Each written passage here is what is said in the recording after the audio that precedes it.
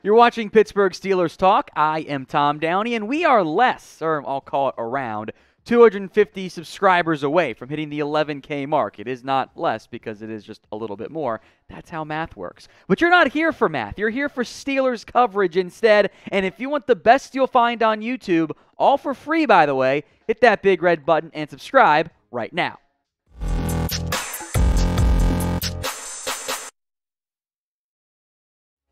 Tom Downey here for Steelers Talk by Chat Sports. Let's get into the Honey Badger latest developments.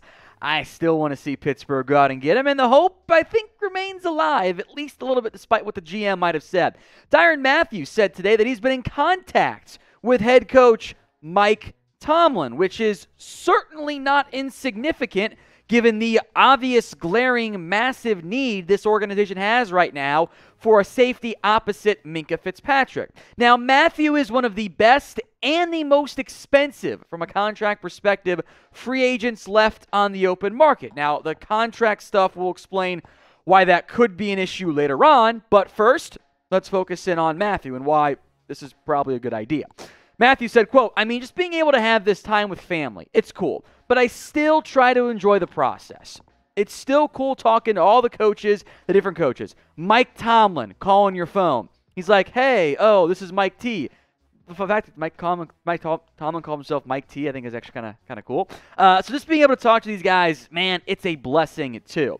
Mathieu did name drop Mike Tomlin, not any of the other coaches out there. That feels somewhat significant to me. And the idea of pairing Mathieu with Minkah Fitzpatrick would give this team one of the best, if not the outright best, safety combinations in the NFL. Mathieu would be such a massive upgrade over current free agent Terrell Edmunds. And to be blunt, I look at this safety depth chart and I go, you got Minkah, and I think you know a new number 2 and a new number 3. Maybe you can let Killebrew and Norwood battle it out for safety 4. Maybe Donovan Steiner's a piece. I kind of doubt it from that perspective. Trey Norwood maybe has a little bit more upside, but he's not someone who wants starting right now. So from a need perspective, yeah, I do want to go sign the Honey Badger. What do you guys think, though? Let me know in the comment section. This is going to be the pinned comment on today's video. So if the ad break comes here on YouTube, go take advantage of it. Why for yes you want to sign Tyrann Mathieu, or N for no, you do not. Now, look, I know the Steelers want youth, and they're looking for guys coming off of that first contract, which wasn't the case for Mitchell Trubisky, but I digress anyway. I understand what they want. They don't want to throw big money at a safety when they've got another one, Minkah Fitzpatrick, due for an even bigger contract in the near future. But this team clearly still wants to compete and win with their defense, especially given their quarterback situation, at least for now. And the Honey Badger is great. He is one of the best safeties in the NFL, even as he does begin to age. So yes, I would find a way to go get Tyrann Mathieu. As long as the cost is within reason. Look, if he wants $13, $12 million a year, okay, then maybe that's not really going to be in the cards for Pittsburgh. But we're almost to April. He's unsigned. I think his contract cost is going to be more affordable than what most of us thought it was going to be when free agency began. Good news, everyone. Steelers draft hats for 2022 are available. Get yours today in one of the better-looking versions of this year's group at chatsports.com/Steeler Draft Hat. We'll put that link in the comment section and in the description. I don't mind either of these. Some of these hats, to be blunt, they don't work. I've seen unnamed teams, I don't feel like bodying too many people today, had white text on white text. Looks absolutely terrible. Pittsburgh in the black and yellow, or black and gold. I'm not going to cause more fights than what's already gone on in the comment section here. It works. Chatsports.com/Steeler Draft Hat. Minkah Fitzpatrick, one of the best, if not the best, young safeties in the NFL. Well, part of the buzz around why Pittsburgh might not go get Tyrann Mathieu is that the Steelers are planning to give Minkah Fitzpatrick a very large extension. Now, Minkah, who has been worth every penny/draft pick the Pittsburgh Steelers go up to get him for the Miami Dolphins, is now entering the last year of his contract. And much like TJ Watt, he's young, great at football, and going to command a contract that is likely similar to the highest paid player at his position. He's not going to get Watt money, but he's going to get a lot of it. Minkah, NFL careers last 4 years, have been great, right? More tackles this year, fewer pass breakups, interceptions, but he has always been a playmaker. He is consistently taking the football away. There are not many, if any, young safeties I go, you know what? Yes, I want this guy on my roster over Minkah Fitzpatrick. He can do anything for you. I like him best deep.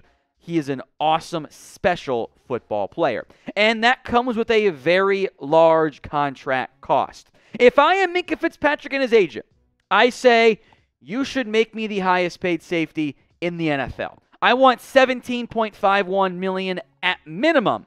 He's better than Jamal Adams. He's better than Harrison Smith. I think he's better than Justin Simmons, who I also love. Better than Budda Baker.